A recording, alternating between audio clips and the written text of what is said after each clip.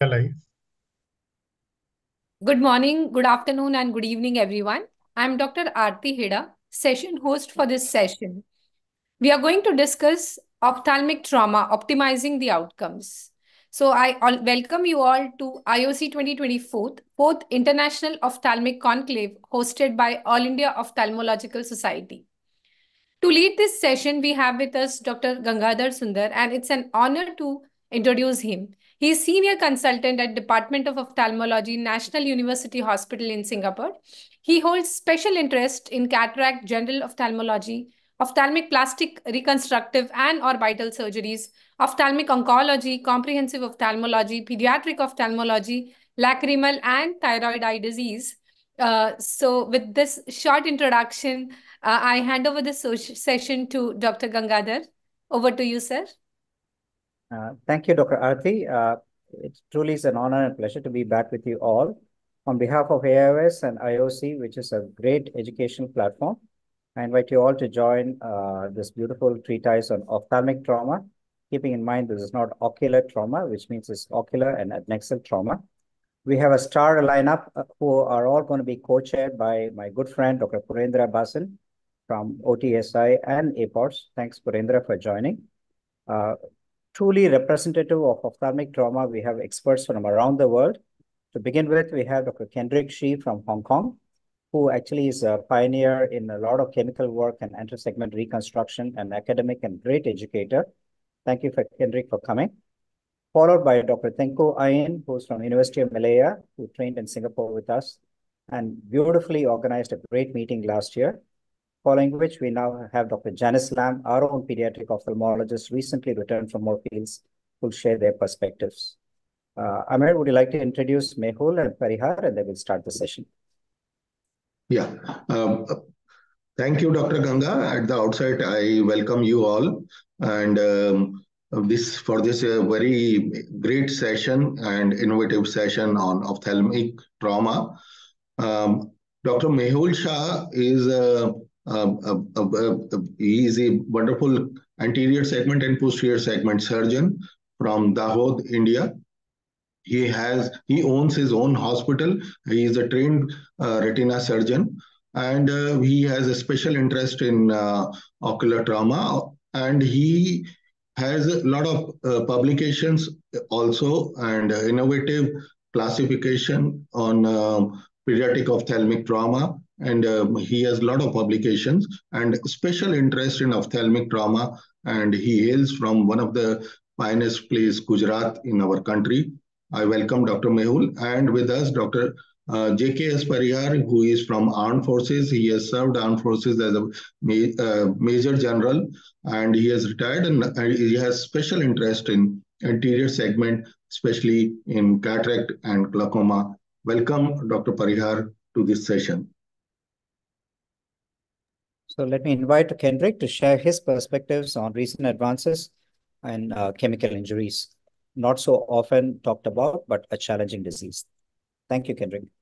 Thank you, Dr. Ganga, and thank you to the AIOS and also APOTS for the invitation. So I'll be speaking on updates on chemical injuries. So it's a common and true ophthalmological emergency. It really constitutes about up to 18% of all ocular trauma, or ophthalmic trauma, if we use the correct term. And the majority of our victims are young men. And so although we classically know they occur at the workplace, we also have to be quite aware that the home environment is full of very noxious chemicals as well, such as cleaners, ammonia, detergents, and disinfectants. So immediate management is the key to prevent or minimize long-term disability. Now, the severity of the damage depends on the type and concentration of the chemical, also the surface area of contact, as well as the duration of exposure. Sorry. So the aim is to neutralize the pH as soon as possible, and that's with copious irrigation. Sorry about that. I had a flu recently. So the idea is don't delay, irrigate as soon as possible with as much water as possible until they arrive to the hospital. And after irrigation is completed, we assess the visual acuity, intraocular pressure, and extraocular eye examination.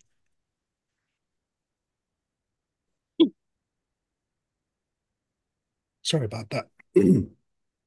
So when we're assessing how damaged it is, there's several classifications that we can use, and one of the main ones is DUAS classification. You can perform it immediately after injury, and it does have very sorry about that.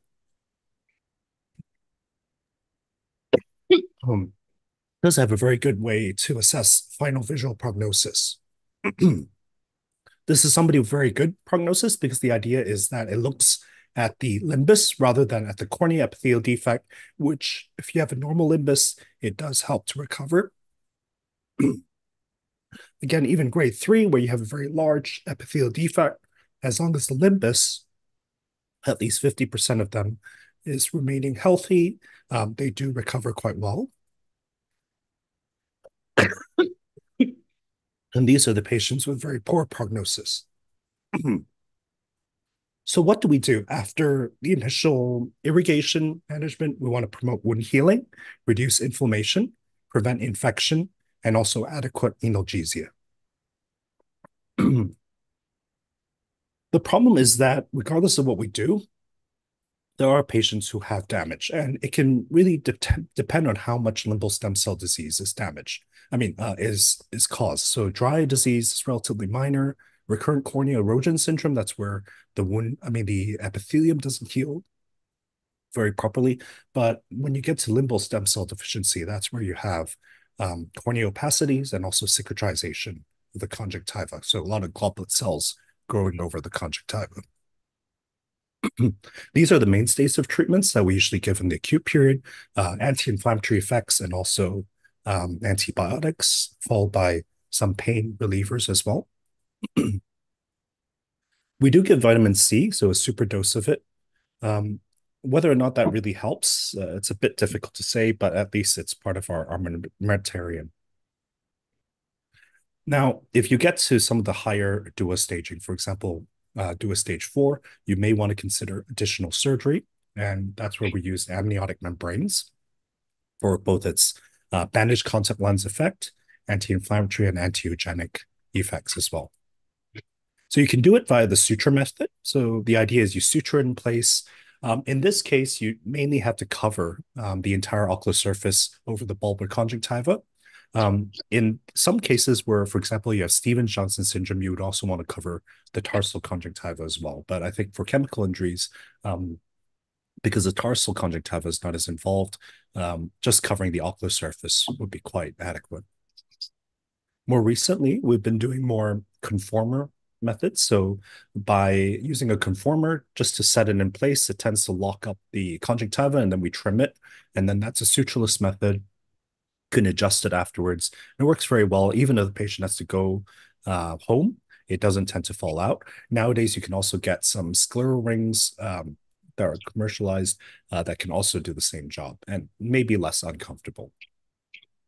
The problem is no matter what, you still get patients with limbal stem cell deficiency. So this is a patient that I recently treated 1 year ago, 70-year-old patient, cataract, so very poor vision, accidentally took something that should have been a nail cleaning equipment and applied it to her eye, and it burned one of her eyes. So fortunately, it was only one eye. So what we did was we tried to restore the limbal stem cells. And if you look at some of the different things that you can do, if you have a donor eye, meaning the other eye, you can have cultivated limbal epithelial stem cells, such as what was done in Italy. You can also have allogenic grafts.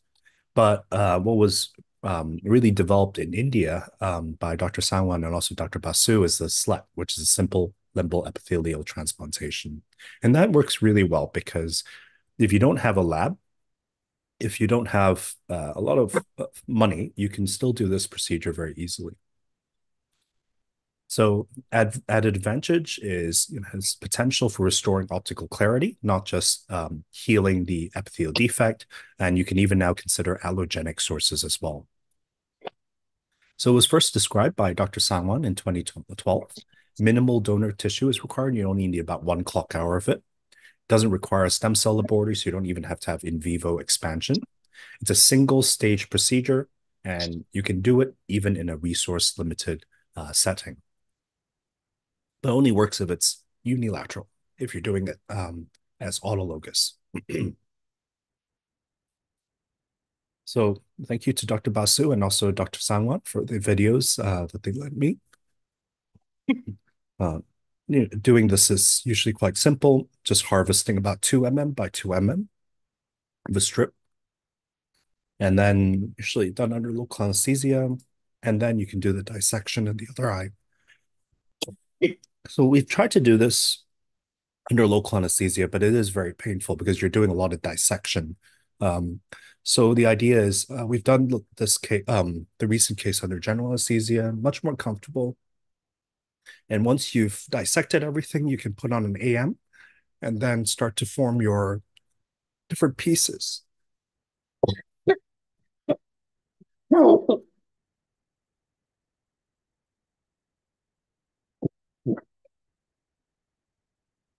you have your 8 pieces, you spread it apart, use tissue glue, stick it down. You put a bandage contact lens on top of it.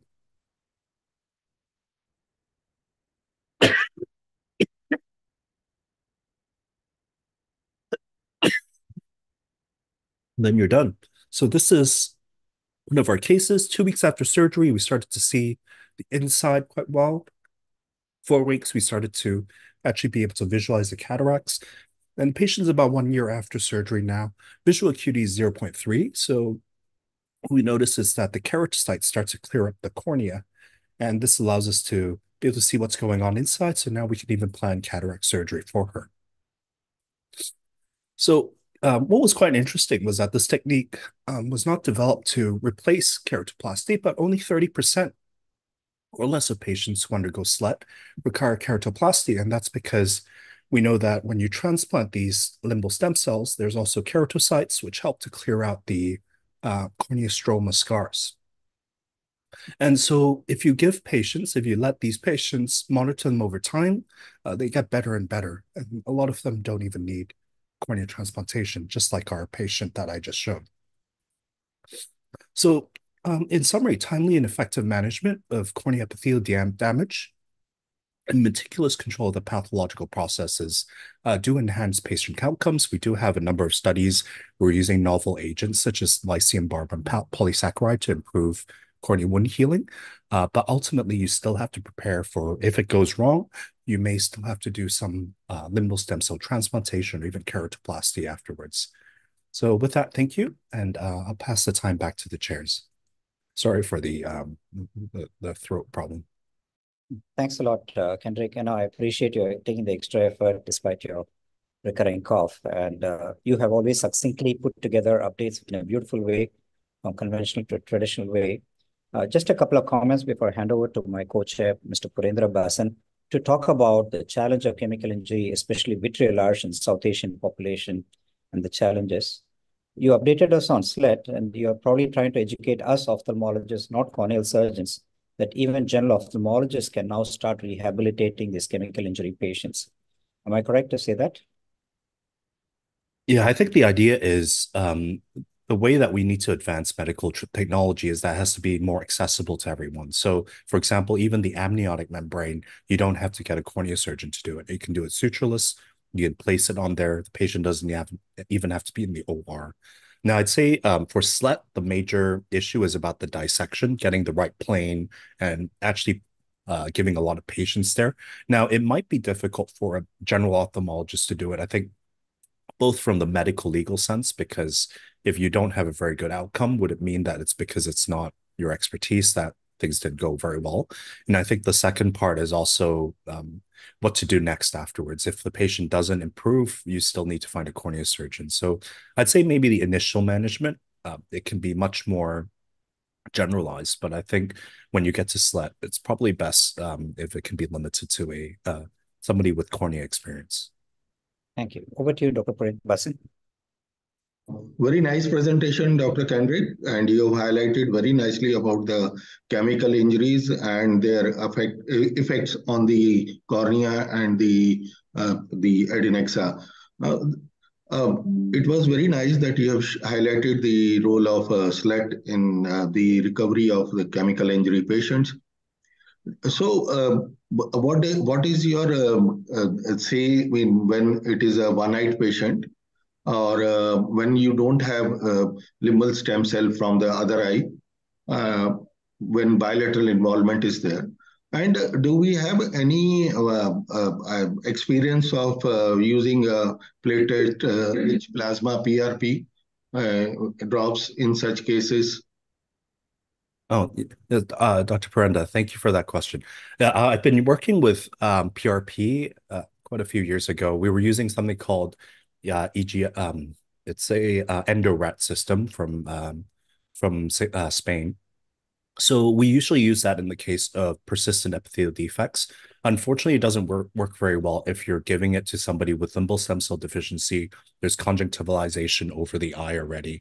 So I would say if the patient has a persistent epithelial defect after chemical injury, shortly after chemical injury, one option is to use amniotic membrane transplantation, or you can use PRP as well to try to improve the healing.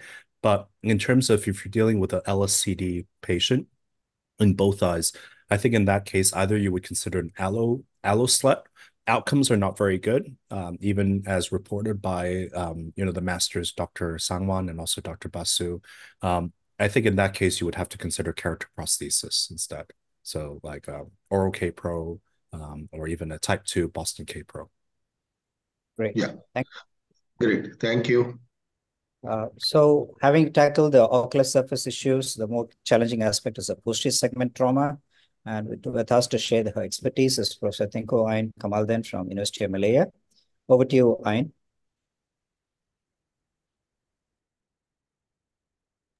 Thank you. Thank you very much. Right. Thank you very much, everyone. Good morning, and thank you, Dr. Ganga, and thank you, the organizers, for inviting me for the talk. I was tasked with giving a talk on challenges in posterior segment trauma. Got no financial disclosures related to the talk. In a span of 10 minutes, I'll try to tackle 5 challenges. Firstly, timing of surgery, suprachoroidal hemorrhage, and keeping a watertight globe, and how to handle suboptimal surgical view and case of occult IOP. So firstly, timing of surgery. This is just a list of the key list of the cases of which intervention by vitrectomy is in a matter of hours. Where possible, depending on the facilities available, such as endophthalmitis, globe rupture, and perforation. Because endophthalmitis, especially in trauma cases, the organisms can cause massive damage in a matter of hours. PPV is essential in preventing PVR. How? By removal inciting agents and by restoring normal anatomy before the onset of fibrosis. Ideally, it should be done within 0 to 4 days. So in trauma, in posterior segment surgeries, generally within the first 24 hours, the primary team would perform primary wound closure for any open growth injuries. And if posterior segment surgeries were warranted, it usually is performed within 10 to 14 days. However, this depends on several factors such as the infrastructure available, the facilities, the expertise, and the manpower, and also risk of suprachoroidal hemorrhage, and whether or not the eye gives a poor intraoperative view, such as corneal edema. So Han et al. In 2019 developed a vitrectomy timing and for inocular trauma, and they identified 4 risk factors for high risk PVR.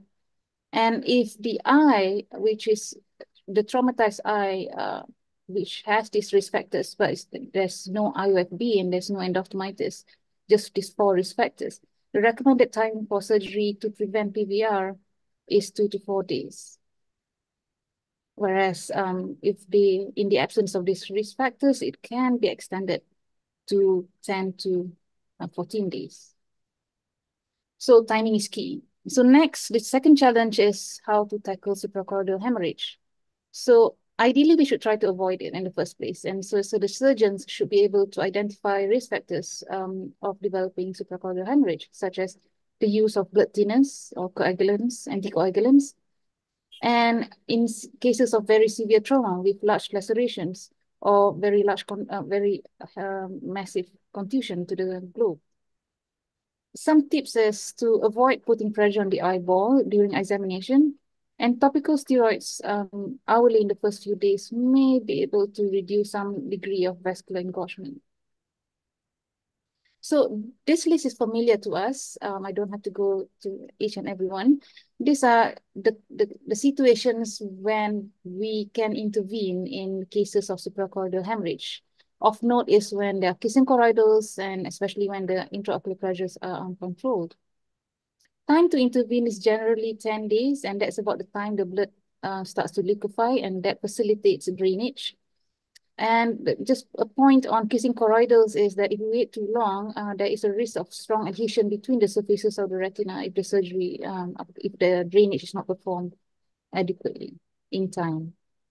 Generally, there are two methods of draining suprachoroidal hemorrhage. One is by scleral cut down from the external side, and that's the brownish choroidal fluid that has liquefied. And an easier one is possibly using a trocar. I apologize, I don't have a video on this, but this black fluid here on the top right is the blood draining out, the liquefied blood draining out. And the key here is to drain it at the point of the apex of the choroidal hemorrhage, and that is identified using a B-scan. And the advantage of using a trocar is it creates a tunnel, it maintains the fistula from the suprachoroidal to the external surface, and that facilitates drainage. The third challenge is to keep the globe watertight. So here I'll share a case of a young man whose left eye was hit by a flicker of a small knife, complained of pain and blurred vision. So he had injected conjunctiva nasally and a D-shaped pupil and a shallow AC as seen here. And so this arrow points to where the laceration was. So a primary repair was performed, and that's where it was stitched up by the primary team. 2.5 weeks later, that's how it looks like. Clear cornea, formed AC. However, he had persistent hypotony, single-digit hypotony. And now it's complicated with diffuse vitreous hemorrhage, so there was no fundus view. And that's how the gonial looked like, which showed cyclodialysis cleft at the area of the where the injury was. And that's the corresponding B scans, which shows that the hypotenuse picture where the retina, it looks like it's retinal detachment. There is fluid below the retina, but that's as a result of hypotony. There were no breaks. So this is a video showing how the repair was done. I must credit Prof. Gopal for teaching me how to do this.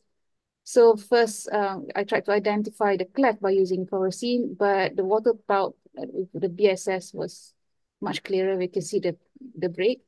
So the cleft was repaired almost like doing a trabeculectomy, where the first bite is stitching the ciliary body to the sclera, and the second, third, and fourth bite just zips everything up. And then the flap is closed, like how you do in trabeculectomy, and that's at the end of the surgery where you just make sure that it's all watertight. And so his IOP climbed and he regained his vision at 6/18 by 2 weeks. The fourth challenge is how do we tackle, what options do we have to tackle suboptimal surgical view, and when does this happen?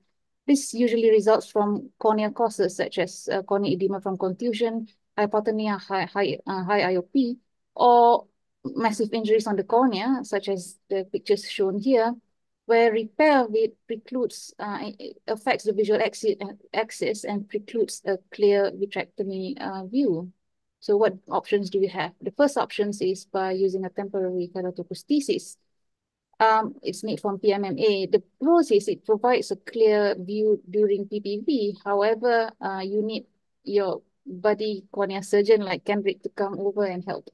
And you may need to get a donor cornea on standby, and that depends on availability where you are. The more modern option or more recent option would be endoscopic vitrectomy. And the advantage of that is it allows faster intervention. You don't have to wait for corneal edema to settle. We can actually do an earlier vitrectomy. However, the cons is the original one provides a 2D image. The cost is high. Not every centers have it. I don't have it. And the surgeon needs to be well trained in using it. In more recent times, the endoscopic vitrectomy is attached to a heads-up display, and that gives 3D view, and that facilitates the surgery. The fourth challenge is sometimes we, in trauma, we know there's a foreign body, but we don't know where they are. And so I'm sharing a case that I presented once before and some years back, but I think it's relevant to this talk. This young man who sustained a right eye injury at work while hammering hammer to hammer. So I'll show you the mechanism of injury in a short while. And he wasn't wearing any protective gears. And so this is how it looked like. He hammered a hammer to get a nail out. And a chip of one hammer entered the eye. And that was him on presentation. There was a self-sealing wound from posterior to the limbus. So the imaging studies confirmed the presence of a metallic foreign body at the posterior aspect. So the PPV, during PPV, that was the entry area very near the fovea, and that is the magnet. So the magnet failed to extract any foreign body, and it cannot be vacuumed out either.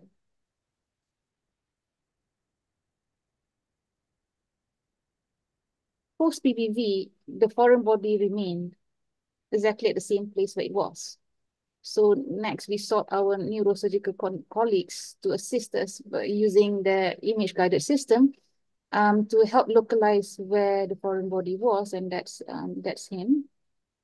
And we referred to the oculoplastic and orbital surgeons. Again, this is a multidisciplinary where they did the exploration. Credit to Dr. Kamala Devi, Dr. Zarina, and Dr. Faziana, where they found the foreign body nicely tucked under the lateral rectus, under the inferior rectus, very near the macula. And that's how it looked like. It's flat, it's boomerang shaped, and that's how it can settle itself within the layers of the sclera. So it seems occult, but it's not. And that's how it looks like after. So in summary, overcoming 5 challenges: timing as early as possible when possible. Within 2 weeks, suprachoroidal bleed, you identify the risks and signs, keep a watertight globe, and consider options if you have poor view, and use of multimodal imagings when you have occult IOP. With that, I thank you. Thank you, Professor Ryan. A very comprehensive talk on a complex topic, highlighting principles, basics, and also cutting-edge technology and the role of multidisciplinary team. You highlighted the aspect of high-risk PVR cases. In the past, we were sitting on a lot of these cases during delayed vitrectomies, but you're teaching us now the 100-hour rule, where in a high-risk PVR case, we'll consider going, and maybe Amir can chip in here a little bit. Could you comment with your expertise on 2 questions? Number 1, with Allied Health now doing a lot of intraocular injections, could you comment a little about iatrogenic trauma? And number 2, a general ophthalmologist who does these complex primary repairs, what should be the threshold to refer to a VR surgeon? Should you wait until you have a complication, or should you refer prophylactically? Thank you very much. Very nice talk, and I think mostly covered all the things. I think as primary repair is mostly done by our anterior segment colleagues or general ophthalmologists, so it's really important to refer the patient rightly. So once you do repair, it's really important for posterior segment surgeon or vitreoretinal surgeon to have a look at the eye, and the patient needs to be referred very quickly. If you're not referring, I would suggest you need to review the patient on daily basis. It's not like that you repair it and you ask the patient to come after 2 to 3 weeks. As Dr. Tengu has nicely pointed out, initial time is very important. And even other important thing is that initial vision, if the vision is perception of light, even projection faulty, when we manage these patients, we know that they also achieve very good vision. So it's really important that the timely intervention should be done. I think your other point was intraocular injections, intravitreal, you mean, or? Yeah, intravitreal injections. Allied Health is more and more doing these, Yeah. and actually to a point of not even being supervised.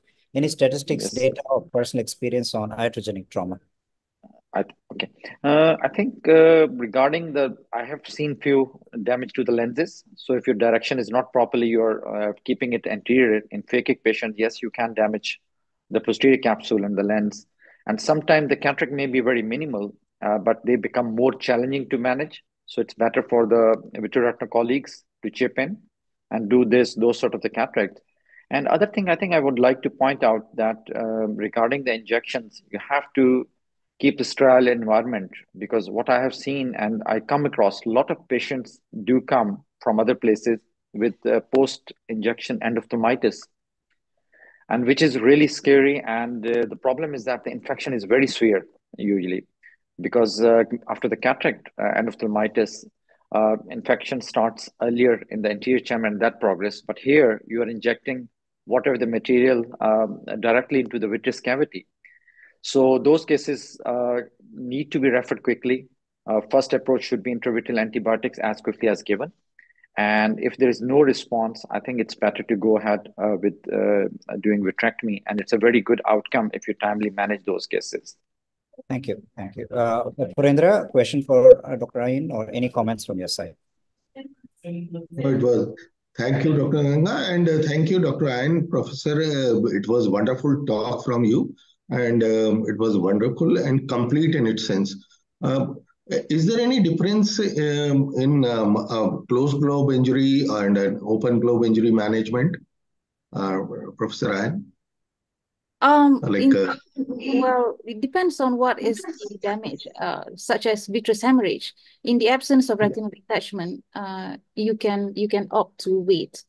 But if it's an open globe injury, time is of essence, and that's where the clock is ticking. That's where you need to jump in. Wonderful. Thank you, Professor Ayan. So it's my pleasure now to... Any other question from anyone? Dr. Fayal. I want to ask a question. May I ask to, sorry. Yeah, quick question and response, please, to keep to time. Yeah. Okay. I'm Dr. Said Mehbul Qadir. I have seen a patient, metallic plate impacted in the choroid. What will you do in that case? In the choroid? Choroid. I think in the event that after trying from the internal aspect, like similar to the case that I tried, I would consider going from the back, if depending on the location. So I tried internal approach as well first, because by the time it goes into the choroid, the retinal has been injured. So you need to repair that first. In the event that you are not able to remove it from the internal aspect, then as I think you might be able to consider external approach. Similar, and then that's why we get the multidisciplinary team to help out. Great. Thank you. In the interest of time, let's move on. We can have some discussion towards the end. My pleasure now to introduce our own pediatric ophthalmologist. You know, I like young people who are smart, and my go-to pediatric ophthalmologist, Dr. Janice Lan, who's done a beautiful fellowship after good local training on pediatric ophthalmology, on pediatric ophthalmic trauma.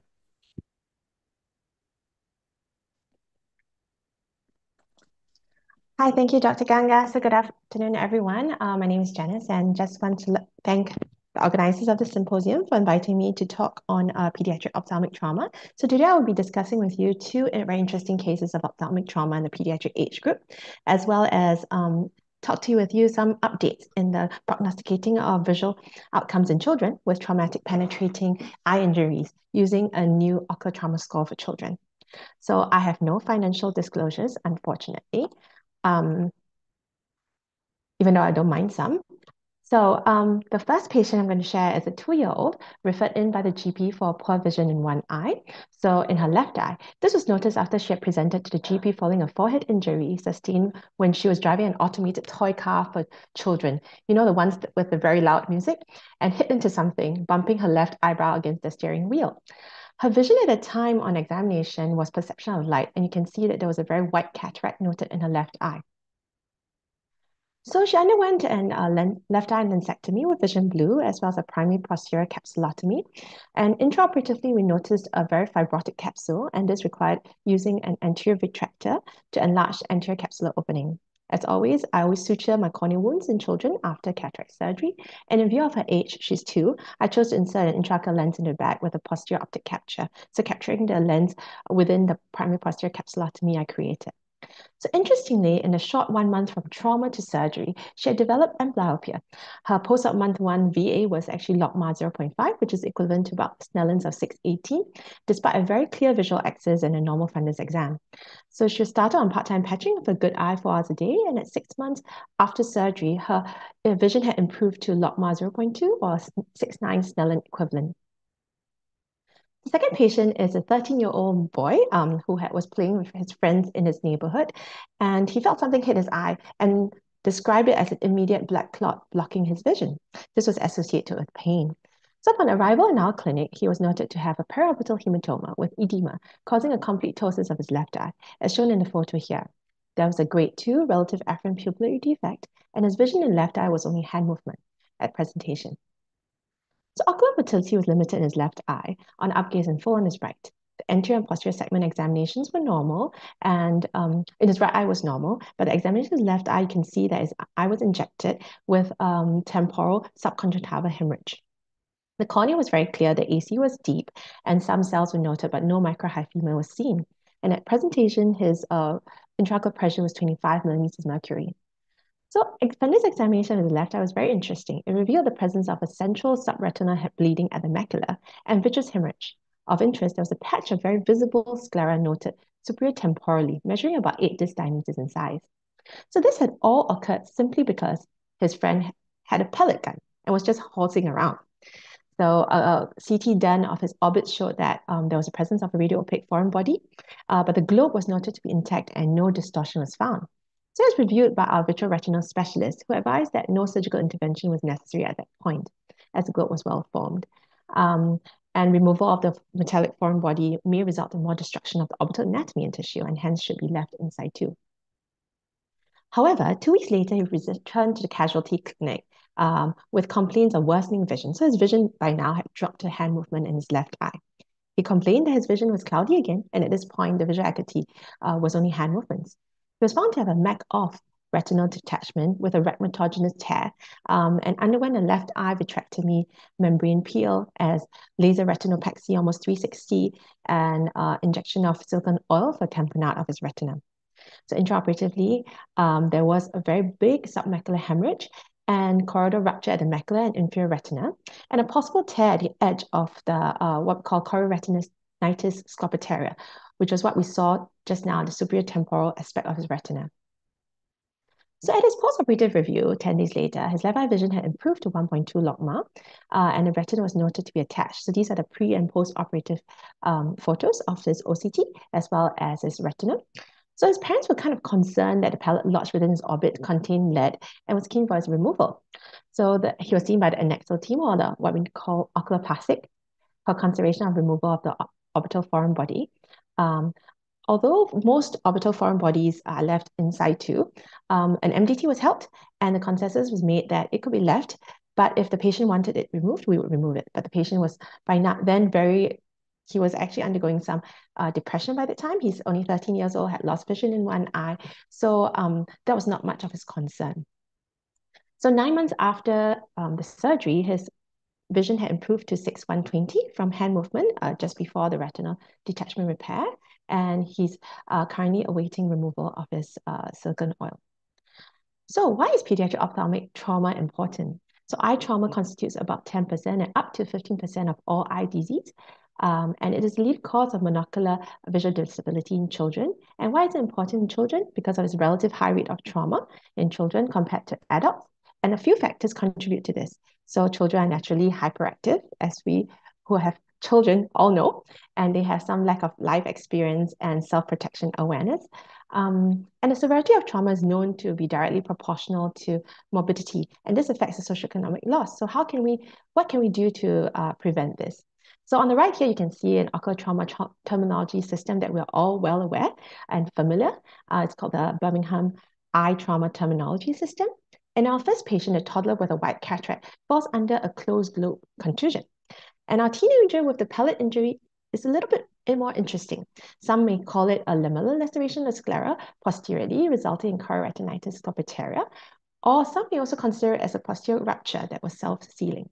So I presented today two patients from two ends of the spectrum with very similar presenting VAs of perception of light, but drastically different consequences and eventual visual outcomes. So we're all familiar with the original ocular trauma score described by Farhan Kun and his team in 2002, and this was formulated to determine the visual prognosis in patients with eye injury. However, its application in young children may be challenging, as this can be difficult to determine relative afferent pupillary defect or even measure visual acuities in this age group. So hence, a decade later, in 2011, a modified version of the ocular trauma score was described to prognosticate vision in penetrating injuries in children. So here are the two tables, comparing the conventional ocular trauma score on the left against the pediatric ocular trauma score on the right. So what we call the pediatric ocular score, we call POTS, POTS. Scored VA lower than ocular trauma score based on our consideration of the probability of obtaining false initial VA scores or inability to even obtain them in children at a very young age. And likewise, relative afferent pupillary defect was not evaluated in POTS compared to the OTS. Other variables, such as age and wound location, were considered important parameters and were included in the scoring. So this trauma score for pediatric patients with penetrating injury was actually very strongly correlated with the predictability of its final outcomes. So as reported in many other studies, the most important factor that affected final VA was usually initial VA. However, if you take into everything in account, this new POTS actually showed that the significance was a p-value of less than 0.001. And so it was very useful in pre-verbal children, especially from the effect of the trauma. So because it was very difficult to determine VA injury time and shape of the injury. So because of these reasons, especially in childhood, this different classification need was born. So in 2020, the application of this new pediatric ocular trauma score was evaluated in a retrospective study of about 90 children. The analysis of the POTS and its final VA showed impressive correlation with a p-value of 0, thus suggesting that this POTS system can be a reliable tool in prognosticating final outcomes in children with penetrating eye injuries. So just some take-home messages. Basically, this pediatric ocular trauma score may be a good or more reliable system to prognosticate the outcomes in children, where pupillary examination and visual acuities may sometimes be difficult to be measured. However, in older children, I think likely the original OTS is likely to be sufficient. So always remember, fun is one thing, safety is another. So always pick toys that are suitable for the child's age, interest, and skill levels. Choose those that are well designed. And if they are going to be in any risk of any injury, do have protective goggles in place. Always supervise them adequately. And remember, prevention is always better than cure. So always be better to be safe than sorry. So lastly, I just want to bring your attention to the World Congress of Pediatric Ophthalmology that we held right next door in KL in July this year. So please register if you're interested. And we look forward to seeing you there. So thank you again for your kind attention. And I look forward to any questions you may have. Very nice talk, Dr. Janice Lam. It was wonderfully covered. Both the cases were of extreme ends, and you have very nicely managed both the cases. The first case was of pediatric cataract trauma at the age of 2 years. So very nicely managed, and you have highlighted the use of the importance of making the visual axis clear by doing a primary optic capture of the lens in the primary posterior capsular axis. That is very, very important, which you have highlighted in your case. And secondly, in your next case, you have shown very nicely when to keep yourself reserved and not go further. But when it was required, when the detachment occurred, you managed the case and you improved the vision. Very nice. The importance of managing amblyopia in these cases is very high as compared to the adult onset trauma. And that, I think, is very, very important aspect of management of pediatric cases. and which has to be taken care of. And family and parents' involvement and into this is very, very useful and very important. And pediatric of ocular trauma score and prognosticating the cases, that also you have highlighted, and you have shown the importance of it. So how do you calculate the IOL power? How do you adjust the IOL power in such cases? That I just wanted to know from you. Thank you, Dr. Parendra. So, yeah, I agree with you. Firstly, that and I highlight what Dr. Amir spoke about after the previous session, was that timely intervention is very important. So in children, really, you'll be surprised that within a month of having the white cataract, they developed amblyopia, and we really needed to have very aggressive amblyopia treatment for the child. So in general, there are many different tables out there that you can calculate that. And goal of refractive correction, so aphakic correction in these children is very important. So at 2 years of age, usually above the age of 2, above the age of 1, I'll insert intraocular lens, and I usually use the rule of 7. If I cannot follow, I do not have like a table on hand. So rule of 7 means that 7 minus the age. So the child is 2, so 7 minus 2 is plus 5. So that's the aim I want to achieve. So I'm aiming for the child to have about a residual plus 5 in the eye, because I'm thinking about emmetropization. So there's emmetropization curve. So they're usually hyperopic at that age anyway. So you want to aim them to be hyperopic because they can tend to become a bit more myopic with time. So in these children, we'll actually counsel the parents that they will still need some glasses after the surgery, or if they prefer contact lenses, to tie them over until they emmetropize. So yes, for this child, I aim for about plus 5. Very nice. Thank you. Any question, Dr. Ganga? Sorry for the interruption, sir. We have an audience question. If Dr. Tenku can take this question. This question has been asked by Dr. Anusha from Telangana.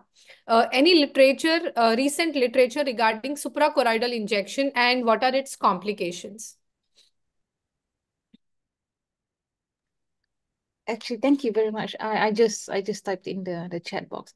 Thank you for the question. On a personal level, I do not actually have any experience in giving any suprachoroidal injections. So I'm not able to give much updates on that. However, from my understanding, talking to some of my colleagues who gives hundreds and thousands of the injections, and I think, correct me if I'm wrong, because I think some of the panel here may have experience in it. Apart from bleeding, I think there is a risk of embolism if there is air bubbles in the injecting into such a vascular choroidal space. Yeah. Does anybody have anything to add? Or does anybody have any experience in this? It's Amir. Can I add something? Yes, please. Sure. Yeah, sure. Okay, so yeah, we do give, I think regarding the indications, usually you use it for diabetic macular edema, vein occlusions, non-infectious uveitis, you can use it, or some people even for the cataract-related cystoid macular edema. Complications-wise, is not as much as you get with intravitreal, because the pressure issue, the glaucoma incidence is more higher. I don't know the exact percentage, but it's more higher with intravitreal. With suprachoroidal, the risk is less. Apart from that, I think not much complications. Initially, you need to remember that sometimes you can have very high pressures that can lead to central retinal artery occlusion. So you need to check the vision of the patient there. And if you feel that the patient is having no perception of light, always do anterior chamber paracentesis to drain some aqueous, and usually the vision comes back at that time. But apart from that, even intraocular pressure related issue is not much. Even I'm not aware of any other complications. Only thing is that sometimes if you're not using the guarded needles, it is possibility that triamcinolone can go into the vitreous cavity. So that again, you can say the floaters patients can get at that time, but gradually it will resolve as well. Thank you.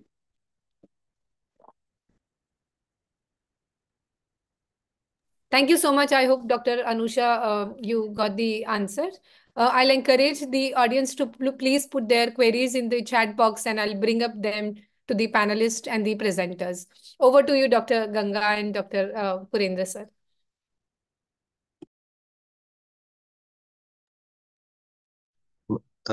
Any question, Dr. Ganga, from Dr. Lair? Not really. Okay. Let's introduce. Let us go ahead. Yeah. So please. So our next speaker is, as Dr. Mehul Shah is not here today available with us. So I will request Dr. Parihar to go ahead with his talk on ophthalmic trauma in conflict regions. Dr. Parihar, are you there? I'm just coming in. Yeah. Welcome. Thank you very much.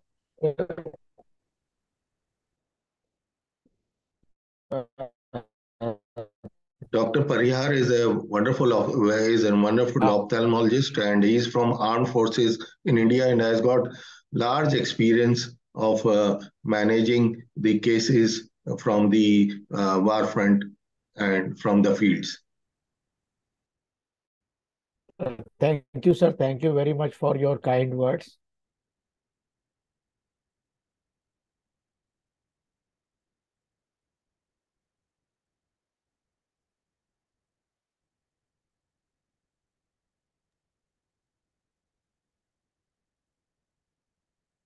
Purendra sir, I think he's got some network Yes, issues. I have his presentation as a backup. So let's find out if he is able to share his presentation, or I'll share it from. Please. Yeah. Yeah, please you share and I'll keep on speaking. Okay. Because I expected this issue.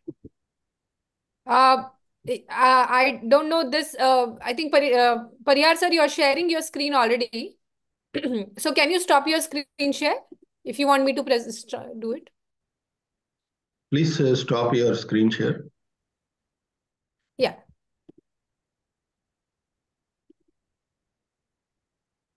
So I assume that my screen is visible, Purendra sir? It is visible.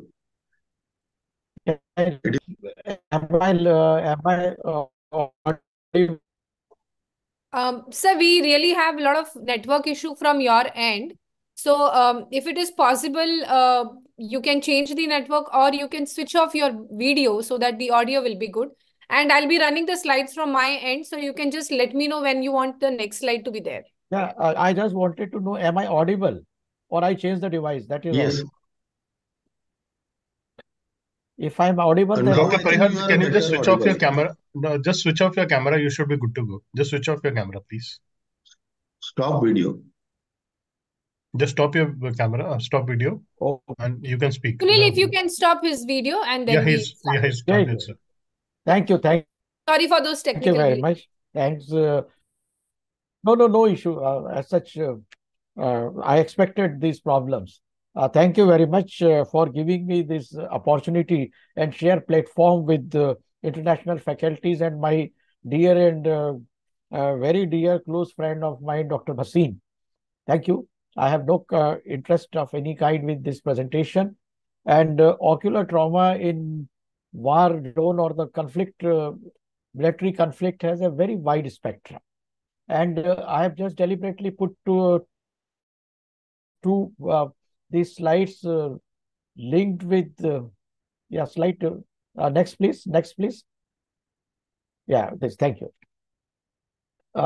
This is one of the medical officer. Now I wanted to highlight that the trauma in the conflict may have a wide spectrum. It is not that you have one person is firing bullet and other is facing it, or some bomb and grenade. With the modern warfare, where you are engaged with the all kind of activities, low intensity warfare, then there's the terrorist attacks, then direct attacks in the ground, air, and then the sea and undersea and the space.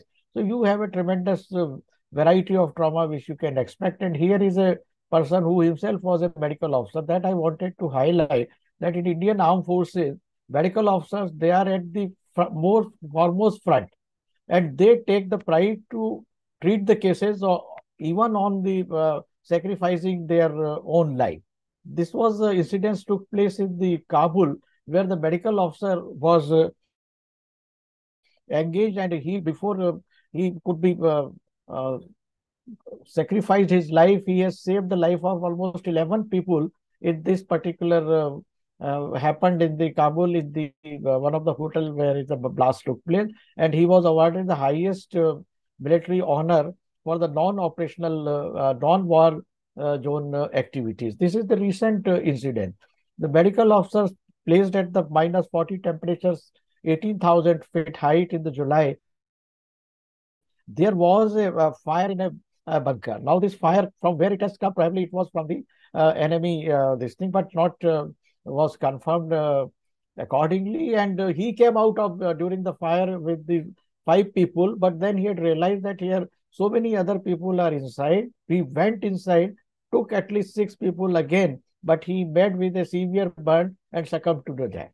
So that is the courage we have with our doctors who face and manages different kind of situations. Next slide, please. Next slide. Next slide. Next slide. Next. Yeah, please. This I have covered. Next, please. Next slide, please. Yeah. So the incidence of eye injuries in it's showing the changing pattern right from the World War first, where you have seen that the number of eye injuries was documented. It is all those who have survived. From there, these injuries, those who have come to the different hospital setups, and it was around 2%. And gradually, you can see that it has kept on increasing. And in the documented, declassified from the various countries, the 91 and the 99, the Desert Storm in the USA, fought in the Iraq is a 13%, and the Kargil war in India, it has gone up to the 13% of the percentage of the total injuries. The eye injuries had this is such a high number. Being the foremost open area, this has happened. If you go with the bilateral injuries, and you see that the number is very high, it is almost 8.5%. They do develop the bilateral injuries. Next slide, please. This is about the etiology, initial warfare, where basically the conventional traditional warfare having the infantry centric and armored and artillery. Those days, the war was not too much having the engagement of the technologies, and the air strikes were least. Nowadays, the pattern has totally changed, and it has become highly specialized with the air superiority. The pattern is definitely changed. So here you see the etiology of different shells, grenade, bullet, mines, and aerial and non-combatant. These all are ranging from the percentage-wise. You see it is around 6 to 3.6 to 6%. It is coming in the different available literatures. Next, please. When we talk about the injuries, the types of injuries, it is you can have the all varieties, and most of the injuries are the complex injuries. One more point I would like to highlight, that we are not having the standalone anterior segment ocular injuries or the orbital injuries. These are the pan-systemic trauma. Once there is a blast, you may have that the eye injuries are the very small, but the other part of the body, right from the burst abdomen and the amputated limbs, all those things may be added to it. So it is not a one person cannot handle these situations, and it is a extensive polytrauma specialty management required in such cases. And obviously, the first in amongst all these requirement is the life saving, and then it comes the visual saving situations. Next slide, please. Incidence of intraocular foreign bodies is also increasing, because nowadays it is the system is to not to kill that soldier, but to make him morbid. A morbid soldier is a big problem for the armed forces as well as for the further rehabilitation in the socio-economic status. And that is why the number of these all plastic devices and other acrylic devices are engaged with the ammunitions, leading to the higher incidence of the intraocular foreign bodies. Next, please. This is all what I have mentioned about it. The cluster bombs, which have the lot of different types of metals, non-metals, aerial attacks, naval operations, high intensity thermal direct energy weapons. This is coming up very in a big way. as per the norms, these two last two, the high intensity thermal direct energy weapons like the laser energy weapons and the biological, chemical, radiological warfare, they are not in the accepted norms, but to some extent there it has been going on. Nobody accepted, but it is definitely it is coming up. And these improvised explosive devices have become the signature of modern warfare, where the leading cause of the injury and death of the coalition soldiers during operations, which has endorsed in the Iraq and other activities. And here, not only these are engaging the soldiers, but since this is having the bigger geographical area, and the civilian populations is equally affected. And that is why it is very important for all of us practicing in ophthalmology to be aware of that the modern warfare will not confine only the border, but it may be in any part of the country. Next, please. This is the latest what has been published in the literature and claimed that the Russian military is using a range of weapons, including the thermobaric vacuum bombs. Once they blast, they capture a big, creates the vacuum, and that leads to the massive engagement in the area of 3 to 5 kilometers, where you can have all multiple kind of a barotrauma, physical injury due to the pressure explosions, which is like a small nuclear explosions without having the nuclear energy used in these cases. Next, please. Here you have the multiple type of injuries, all patterns, all right from a small corneal foreign body to the rupture, globe, vitreous hemorrhage, whatever you expect, you can have the variety of the spectrum of the trauma in conflict zones. Next, please. As I've been mentioning that the ocular trauma is a small affair here issue that one of the soldier, he has lost his all 4 limbs. It is from the Afghan war. Unfortunately, it's suddenly a young soldier of 25, 30 years of age. He lost his eyes, he lost his all 4 limbs. You can imagine how big psychotrauma will be there and how difficult it is to manage such kind of injuries. When you have multiple cases, you are not having a single case. You may have the battery of cases facing these challenging situations. Here is a small corneal tear with the cataract. Probably it was away from the war zone. Next, please. Now here we have the unconventional. As I have been mentioning, these are the 3 radiation injuries, laser-induced injuries, and chemical injuries. And their management depends upon, they are slow kind except the chemical injuries. Radiation injuries are the delayed changes they give except the burn. And the laser-induced injuries, either they are the burn or the delayed changes in the cataract formation, or there is a retinopathies, all those delayed, and you may not be able to appreciate that these are linked with the any kind of a undeclared military operations. Next, please. Ocular radiation injuries may right from the anterior segment epithelial erosion, conjunctival edema and chemosis with to the extent of the lateral scarring, loss of tear production, and all those changes. At posterior segment, you may have CRVO, CRA, CNVM, vitreous hemorrhage leading to the TRDs and optic atrophy at the latter part of it. With the paucity of time, I may not go into the details of each and every part of these radiation injuries. Next, please. This is coming up in big way, which has shown in the Iran and nowadays even in the Israel.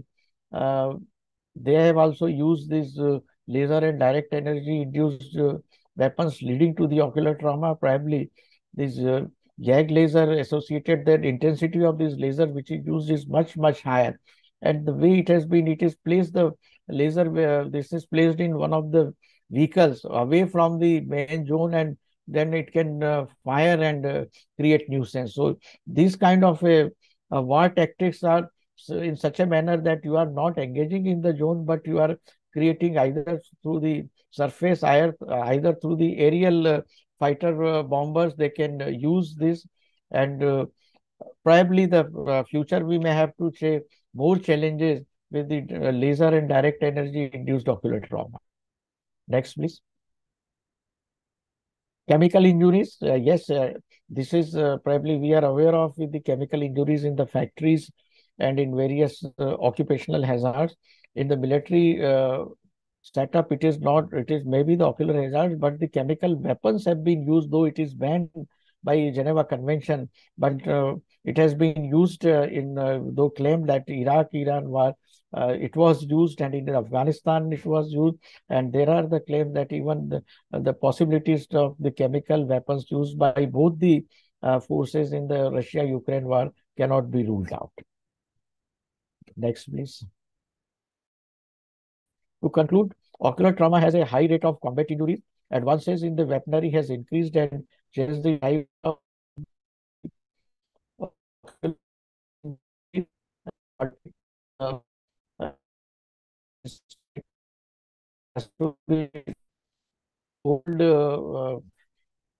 clinical management of the eviscerations have all been decreased due to the better management and available facilities. Next, please. Next, please. Next, please. And obviously, thank you very much. Thanks a lot. Thank you very much, Chandra Parihar. You highlighted the fact that war is not a thing of the past. Unfortunately, it continues even now, and it is not just a disease of that happens to the common man, but literally people at the front lines protecting their own nations and values. You have highlighted the fact that ophthalmic trauma training now has to be imparted and reinforced and continued to be maintained amongst all ophthalmologists, regardless of whether they are from developed or developing nations, because residual deformities, again, is another aspect which is going to be there as a residue of war. So thank you very much, Dr. Parihar. Purendra, over to you. Thank you. Thank you, Dr. Parihar. It was a nice talk, and all these cases, what you have shown, they tell us that the damage is more devastating as compared to the trauma, non-combat traumas.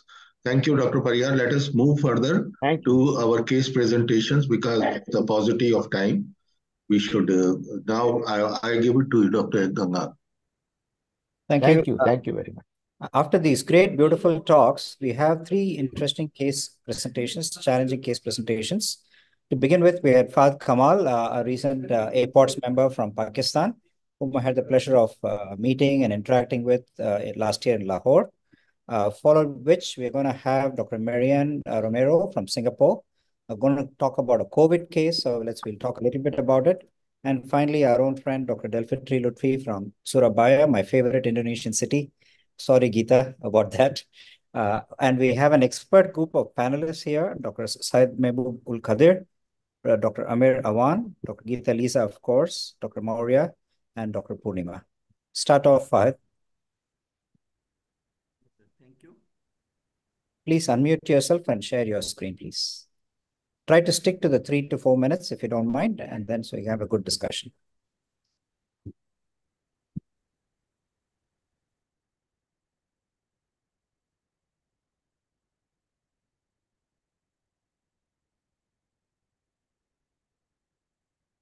Good morning, everyone. Can you hear me? Yes. Perfect. I am Dr. Thank you. Thank you, Dr. Ganga, for inviting me on this forum. My case here is about the lid trauma, and unfortunately, we deal with more than 800 bike injuries daily. In this case, a 15-year-old male boy who had dealt with the road traffic accident, and obviously he was wearing no helmet. And at the time, in emergency, the general anesthesia was not available. After the assessment from the neurosurgery department, we came to know that the load lid and there was a massive trauma occurring the load lid, and also it was on X-ray. It was revealed that the mandible is fractured. So unfortunately, there was no maxillofacial department in our hospital. So it was decided first to repair this and then referred for the maxillofacial surgery. So our goal of the restoration was to educate eyelid function and the anatomy, and also for the cornea and the globe protection and achieve acceptable aesthetic results. So when we drape and this, so then we found that fortunately the globe has been preserved. So we go with the wound extent and the debridement, clean and the aseptic wash with the hydrogen peroxide. And you can see that all of the upper cheek muscles are visible in this screen. So the surgical objective in this was to the anatomy restoration. So by the assessment of viable tissue, and that I called is that a jigsaw puzzle. Just like, so we solved the first part of the jigsaw puzzle, and we came to know that there was no skin loss, and the tissue here and the muscles here are ample to reconstruct. So the other surgical objective was to restore the lid movement. So for that, we have the adequate orbicularis and adequate retractor muscle function and the supple and the thin skin that can move the lid excursion. So you can appreciate this, that the orbicularis, but it's the tiered, but it's there. And also the skin and the lid margin is there. So we dissect and then identify the layer of orbicularis and then repair it. After that, the lid margin and the structure is very much needed for the structural integrity because it provides the richness or the stable lid margin to protect the cornea from the skin hair and also ensure the eyelid apposition to the globe. So and then the lid margins were identified and repaired by the vicral suture. Then the other surgical objective was to fix the canthus, and for that purpose we use the ethibond, the polyester suture to properly fix the medial canthus for this. And after fixing the medial canthus, so here, then we identified that the punctum is there. So the next objective was to restore the lacrimal drainage system. And for that purpose, we don't have the mini monoca or the stunt there. So we use the IV set cannula to identify the canaliculi and then repair it over this. So then the medial canthus was formed, lid margin repaired, and it's still there. And after that repair, it was stayed there, and the part was cut, and it is stayed there for 2 weeks. This is the first week follow-up, and this was the second week follow-up. Dr. So Fahad, take home message. case, yeah, and any questions that you want to ask? Thank you. Thank you.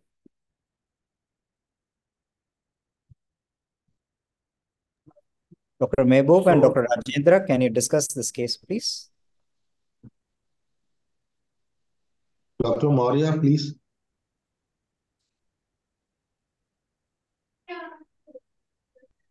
Dr. Maurya? Dr. Ganga, please, you discuss in the meantime. You please proceed. Okay. Thanks, Fahad. Mehboob, if you're there, do join and chip in. You're right in the sense that, Dr. Fahad, it is quite challenging when you have what I call as oculofacial injuries or orbitofacial injuries. In terms of prioritizing the eyelid versus the mandible versus a polytrauma patient with the rest of their chest injuries, limb injuries, and so on and so forth. So assuming the life is stable, you have rightly identified the important pearl in trauma is that most lid lacerations, the tissues are almost always preserved, unless it is like an animal bite or a human bite injury, there is complete tissue available. identifying the landmarks of the punctum, the lid margin, the canthal tendons, medial and the lateral canthal tendons. And you also identified the point that any medial canthal injury, lacrimal drainage system has to be addressed. You have improvised and tried to use an IV cannula for canalicular intubation, but centers of excellence should slowly start adopting dedicated canalicular intubation systems, monocanalicular, bicanalicular. So thank you very much for sharing the case. Thank you. And can I invite Dr. Marianne to talk about a COVID period case, which maybe I'll have Dr. Geeta and Dr. Purnima discuss the case then.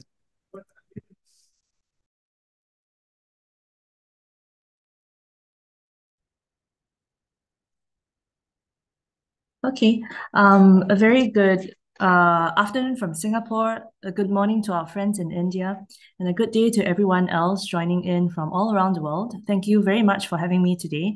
I'm Marianne Romero from the National University Hospital in Singapore. And today, on behalf of my mentor, Dr. Ganga, we would like to present an unfortunate case of trauma involving a bespectacled young girl. So our patient is a 7-year-old girl who just entered primary school and was headed home from school one day with her mom on the sidewalk, but unfortunately encountered a bicyclist who was coming from the other side, who was a delivery rider. And unfortunately, they collided and she sustained significant impact over the left side of her face. When she came to us, there was a significant injury to her eyelids. She had 2 significant lacerations across her upper lid, one running medially towards the medial canthal region, and the other one across the center of the eyelid.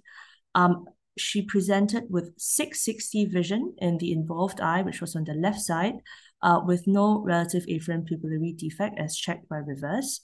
And significantly, there was also a corneoscleral laceration that was seen medially with iris prolapse from a corneal wound at 9 o'clock.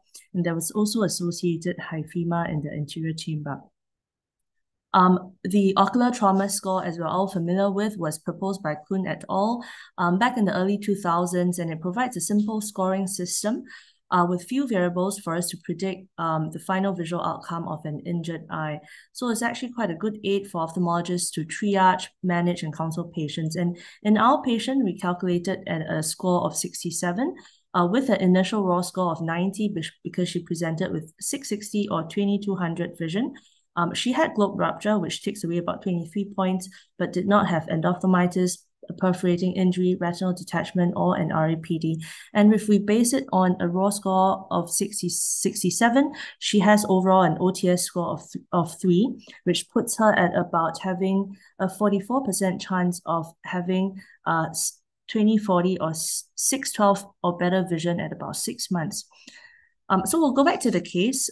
She had imaging done quite immediately after presenting to us. And you can see from the images here that are presented in the soft tissue window in the axial, coronal, as well as the sagittal cut. And we see quite obviously that there is irregularity of the globe, confirming the presence of an open globe injury. There's no vitreous hemorrhage or retrobulbar hemorrhage seen, thankfully.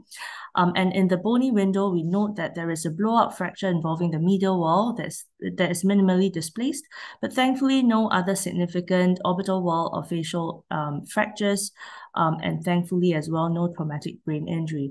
So she underwent an examination under anesthesia, a left open globe and upper eyelid laceration repair emergently. And intraoperatively, it was noted that she had a left upper canalicular laceration as well. And this was in the same sitting, repaired with bicanalicular intubation performed as well. You see here at post-op day 5 that she has watertight corneal sutures present. The scleral lacerations are also repaired, and you can see a faint hint of the proline sutures here that were used to repair the lid laceration. After the initial open globe repair, she was followed up, and it was noted that she had no retinal detachment on a post-op B scan, but she did have a dislocated lens in the vitreous cavity.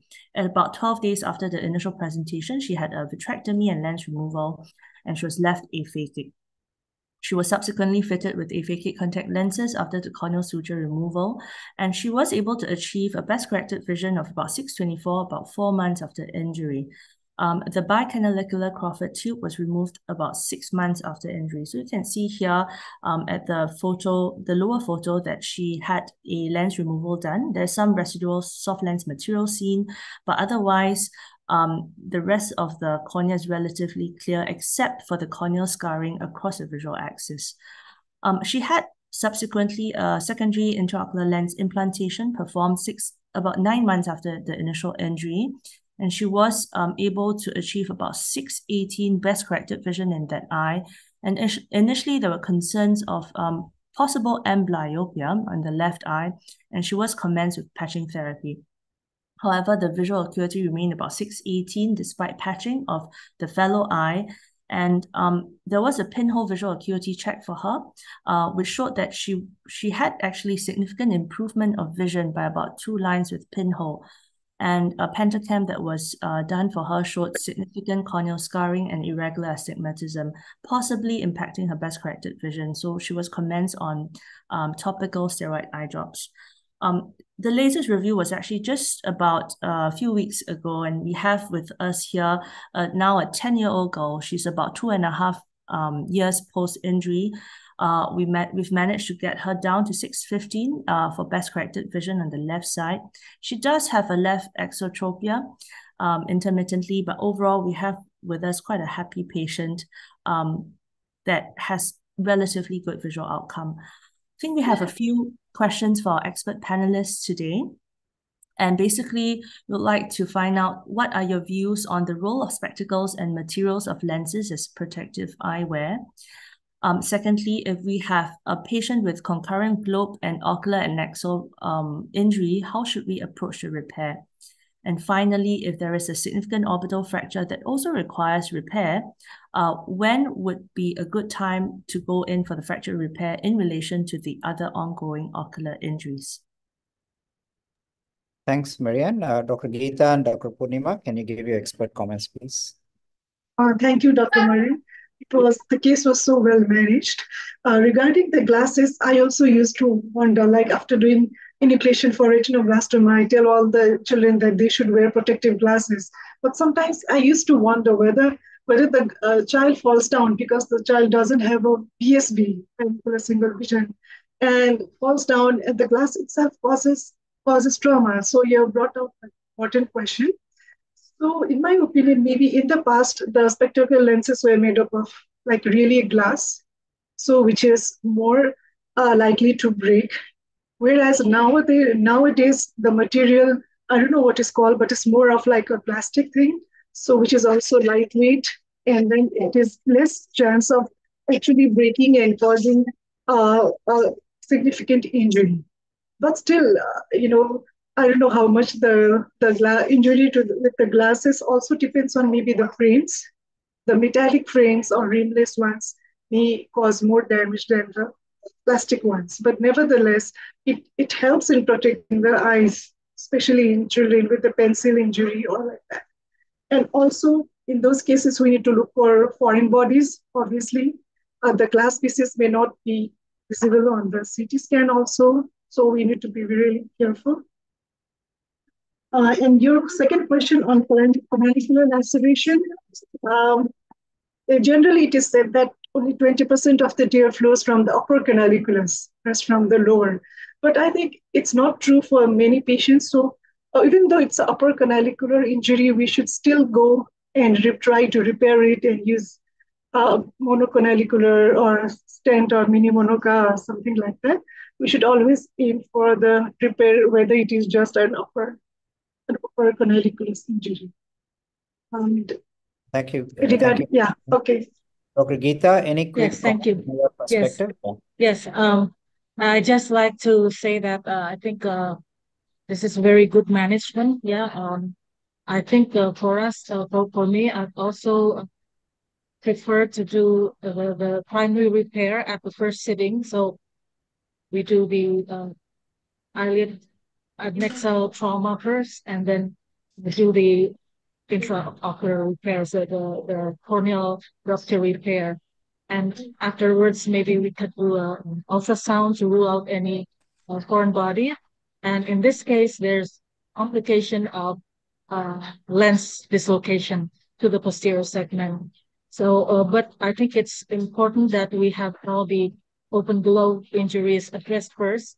Maybe we could have the advantage of waiting until the corneal edema and so the inflammation has subsided a bit, and then we go in for the vitrectomy. So I think it's as demonstrated in your case that the timeline, the timing is quite ideal and results in a good outcome. So kudos to your team. Thank you. Thank you, Dr. Geeta. In the interest of time, let's have Dr. Delfitri from Surabaya to share her case of trauma for Dr. Mehboob, who's back, and Dr. Rajendra, who's back to discuss the case, please. Go ahead, Dr. Delfitri.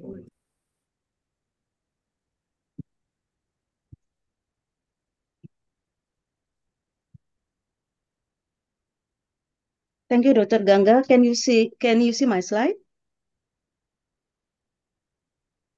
Yes, go ahead, please. Yeah. Okay. Good morning, all. I'm Delfitri from Surabaya. And thank you, Dr. Ganga, and also the IOS committee for giving me this opportunity. So I'm going to share about penetrating eye injury, the kitchen knife step.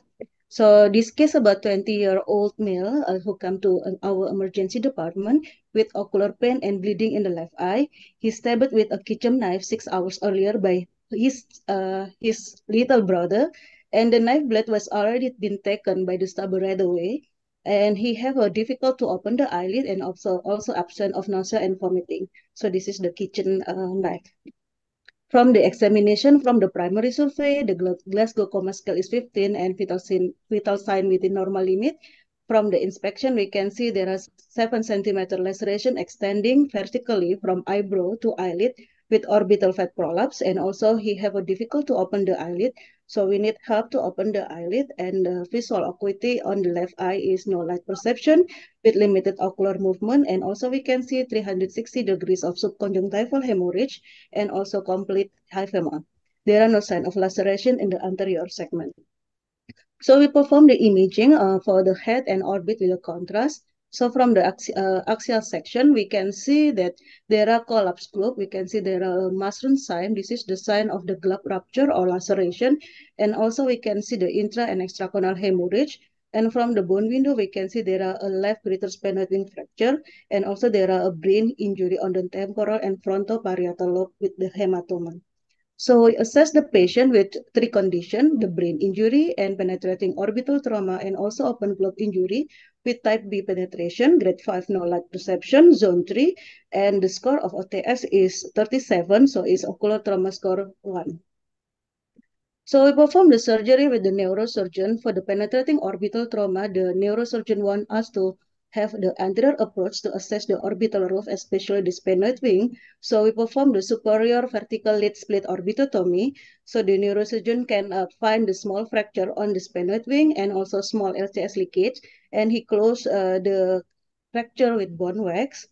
And for the globe injury, after the exploration, we found the full thickness scleral laceration, 2 centimeter point 0.7, and also prolapse of intraocular contents, especially on the posterior segment, more than 50%. So we performed the enucleation. We already did the informed consent before to the patient and the family, and we placed the conformer. After that, we closed the eyelid with layer by layer. So this is the follow-up 6 weeks after the surgery. And the 2 months follow-up, we can see that the conformer is still there. We send the patient to our oculist. And this is the condition of the patient 2 months after the follow-up. So the key point of the cases is penetrating eye injury sometimes challenging, and depending on the severity of the injury and organ involvement, it could be brain, orbit, or globe. So it need multidiscipline approach, and imaging is mandatory to evaluate the orbit, and also ocular prosthesis can help to improve the appearance of the patient. And I have some question for the discussion. In this case, we cannot save the eyeball, so I still wondering, is it still possible to save the eyeball? And if not, which one is better, evisceration or enucleation? And for the orbital implant, it should be in the first sitting, one stage or two stage. In this case, I did not put the orbital implant. And also to assess the orbital roof, is there any other way? Maybe sometimes a vertical lid split orbitotomy could be challenging. So I would acknowledge my colleagues, my neurosurgeon and ocularists, also my colleagues and my residents who helped me to do these cases. Thank you so much for your kind listening, and I will go back for the discussion. Thank you. Thank you, Delphitri. I'm so glad I'm not the discussant on the case. Dr. Mehboob, can you try answering question 1 and 2? And Dr. Rajendra, maybe the third question, please. Okay. Thank you, everyone. I want to say every trauma specialist should know ATLS, trauma life support strategy, because it is important to assess the life-threatening injury. First address the life-threatening injury, then we can examine for ophthalmic injury, then eyelid and orbit injury. And CT scan of the orbit is mandatory for all trauma patients, not only to rule out the front body, it is also important for suspected fracture of the orbital wall, to rule out globe hemorrhage or orbital hemorrhage, and also for integrity of the globe. I always prefer evisceration, not enucleation. And I prefer primary orbital implant in that cases. Thank you. Excellent. Dr. Rajendra? Yes. Thank you, Delphitri, for presenting a very difficult and challenging case involving not only the globe as well as orbital adnexy and cranial injury. So first, to assess the injury involvement, whether cranial injury is very severe, so managed by multidisciplinary approach with the neurosurgeon. And your question is that whether we can go for the vertical lid split orbital exposure. Yes, if the exposure you need wider, if the fracture of the roof is wider, then you can manage it. Otherwise, neurosurgeon go for the panoramic view and they can manage the roof fracture better.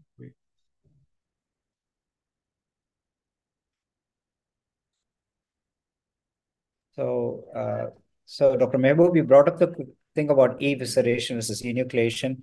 Can you, in the interest of the cases we see routinely, address the issue of potential risk of sympathetic ophthalmia, and what is the counseling required when you do an evisceration, when you put an implant inside primarily, and the medico-legal consequences, before I hand over to Dr. Purendra to give some learning tips on all the presentations.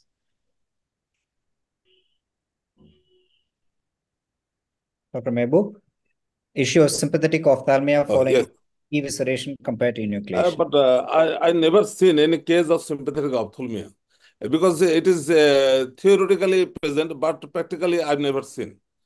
So nowadays we're using povidone iodine and others, broad spectrum and antibiotic and steroids. So I always prefer evisceration. Right. And Dr. Purnima, how about, do you think sympathetic ophthalmia is a real disease, or do you think it's a theoretical disease now? It is rare, but we do have seen cases which are managed by our UVR department. So in our setup for trauma cases, whether it is endophthalmitis or not, we prefer to do enucleation, not really primary enucleation. Not, am I audible? Not really a primary enucleation. We try to repair it, because primary enucleation after trauma, it is more traumatic to the patient. We try to do repair, and then if required, we do prefer enucleation. I also agree with the Dr. Purnima, because repair will give a psychological impact to the patient. And also we can put the artificial eye later on. Great. Thank you. Over to you, Dr. Purendra. Yeah. And Dr. Arthi. Thank you. Thank you. I think all the presenters and case presentations were very, very enlightening, and all of them have done justice to their talk and wonderful case presentations as well. And we have come out with beautiful outcomes that before going further, we should evaluate the case, do it under appropriate anesthesia, especially general anesthesia. Imaging is very, very important before proceeding further. Appropriate imaging by various means should be done before taking the case for the surgery. And timing of surgery has been highlighted, and that is very, very important in posterior segment surgeries as well as in the road traffic accident and in a variety of cases of orbit adnexa and the globe. So when to intervene, that is very, very important in trauma to get the best outcome and best results. This is now, this science is well established now. And apart from this, the consent should be taken for the worst to come for the patient, because all these patients, they expect a lot out of because the science has evolved very nicely in last many years, but their expectations are very high. So to be on a safer side, we should take a proper consent and medical legally and record it and do a video recording also pre-operatively. And for the consent also, we should take a video recording from the patient if it is possible, or from the attendants. And staged surgery, everyone has highlighted that complete surgery to be done in one stage should not be encouraged. We should do a stage surgery. When it is required, we should proceed for the vitreoretina surgery, or we should go for other surgeries and involve other disciplinary persons whenever it is required. That is what is very important in our orbital and ophthalmic trauma cases. Thank you all for giving us and highlighting us all these things. And thank you, AIOS, for giving us the opportunity to share our experiences. Please conclude, Dr. Ganga. Yeah, maybe a quick word from Dr. Geeta Lisa about major ophthalmic international meeting, ophthalmic trauma meeting, and then Dr. Aarti, you can take over. Yes, so dear all professors, doctors, we hosting the 8th APOTS meeting this year in November in Bali with the theme of defying obstacles, preserving the eye in ophthalmic trauma. So I hope you will all, after the Bali APAO next month, please come again in November from November 8th to 10th. The APOTS meeting will wait for you. We will be very happy to have you in Bali in November again. Thank you. Thank you. We are coming, Dr. Geeta Lisa. We are coming over. Yes. to you so much. participate and Thank to you so interact much. with all the international speakers. Thank you. And we Yeah, so, really appreciate it. So I'll request everyone to please switch on their cameras and give their best smile. So I'll take an official photograph, though it's virtual, but let's have a memory.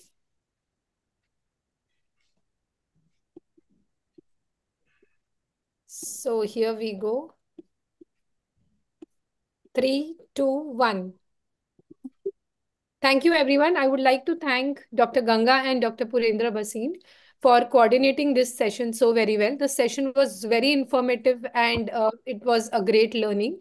I would like to thank all the presenters and the panelists for this session to make their inputs and enlighten this topic of ocular trauma. So I would like to just make a quick announcement. So we'll be starting our next session in Hall B at 11:45 sharp, which is on infectious keratitis, state-of-art diagnostics and management. So you all can log in Hall B. Thank you, everyone. Aarti, can you also send them a Thank link you very much. recording today so that we can share with the residents later? Recording, yes, sir. So all the faculties or all the people, those who are registered for the conference, will get the recorded meeting link through email, maybe within a week's time. We have almost yesterday night session was like little late night. We had around 500 live audience, and we've already crossed 3,000 viewers so far. We have registration of around 2,000 people.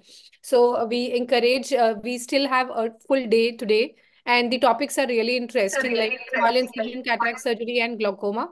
So you can, if anybody wants the audience link right away, I'll share it here in the chat box so that you can share that with your residents. Thank you very much, everybody, all the speakers and the presenters, the panelists, and my good friend, Dr. Basin.